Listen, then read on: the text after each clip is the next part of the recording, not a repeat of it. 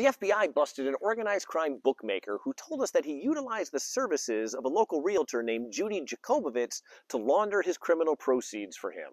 Now, we don't just take a criminal's word for stuff like this. The racketeer allowed us to monitor his phone conversations as he entered into further money laundering transactions with this dirty realtor. He made a deal to give Judy $210,000 in exchange for her taking that dirty money and making it clean with a fake real estate transaction. Judy said she would keep 5% or $10,000 of the money. This wasn't my case, but I was there for the takedown. The cooperator met Judy in a parking lot mall and gave her $210,000 cash. She gave him $200,000 in checks, as planned.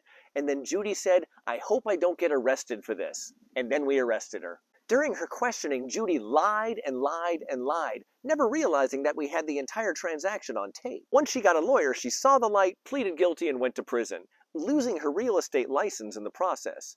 Now, the cooperator also went to prison, but with a reduced sentence for doing the right thing. And that's what happened. Have a great day and be cool.